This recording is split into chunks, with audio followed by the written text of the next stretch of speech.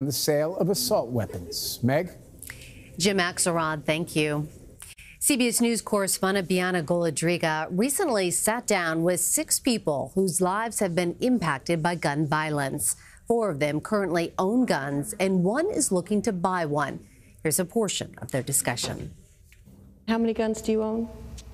Many. And are any of them assault weapons? Yes. And your outlook on owning these types of weapons has not changed? No.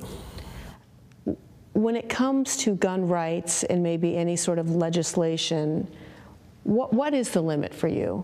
I'm open to ideas to fix the problems that we have.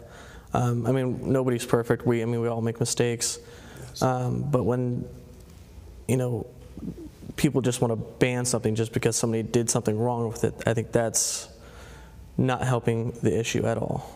Well, I know